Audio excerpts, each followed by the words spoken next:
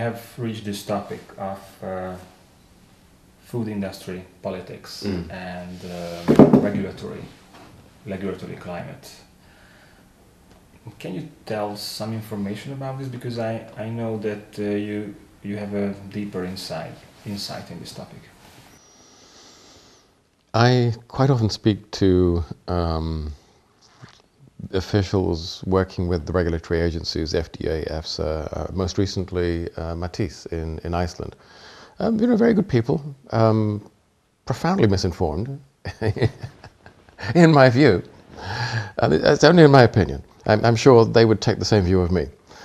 And it's very interesting to me that, when these regulatory agencies look at, let's say, this brand of chocolate bar or this brand of hamburger, they're quite happy, for those to be sold because by the standard criteria, these are not hazardous, they're not dangerous.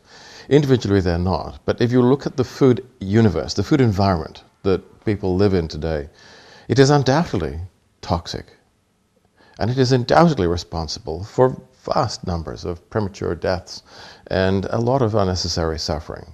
How can we be more specific? Well, look at what's being sold by the multiple retailers, and behind them by a very small number of multinational food producing companies who are responsible for so many of the brands that dominate in the marketplace.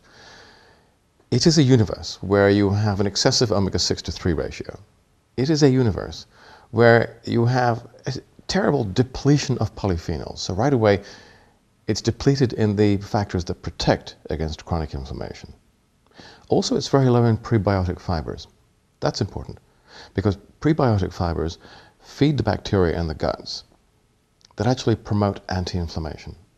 You really want gram-positive microbes in the microbiota to dominate, because if the gram-negatives dominate, they produce lipopolysaccharide, which is profoundly pro-inflammatory.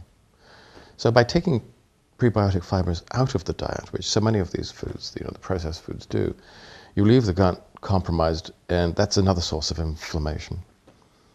What else is wrong with the food universe? Well, where to begin? The electrolyte ratios are grotesque. Far too much sodium and not enough magnesium and potassium. You pour that toxic mix on top of an inflamed arterial system, it's a recipe for hypertension. This is the reason why I think the majority of adults in the developed nations now have borderline or frank clinical hypertension. The food industry is to blame for this. Something else. Foods traditionally always had 1316 beta-glucans in them from universal contamination with yeast.